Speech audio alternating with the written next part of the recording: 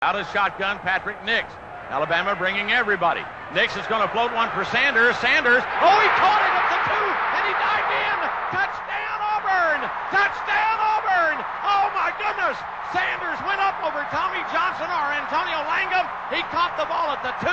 How he held it, I don't know, but he dived into the end zone, and Auburn's right back in the thick of it.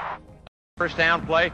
Here up the middle, Bostic, 5 yards, 10 yards, 45 Bostic, 50 Bostic, racing to the 45, to the 40, breaking a tackle to the 30, to the 20, to the 10. He's gone! Touchdown, Auburn!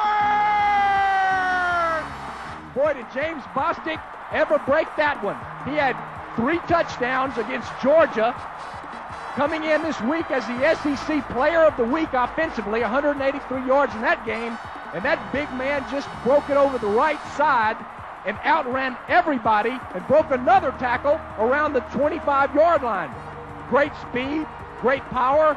What a blocking by the Auburn offensive line.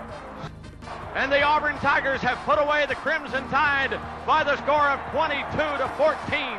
11-0, 11-0, 11-0.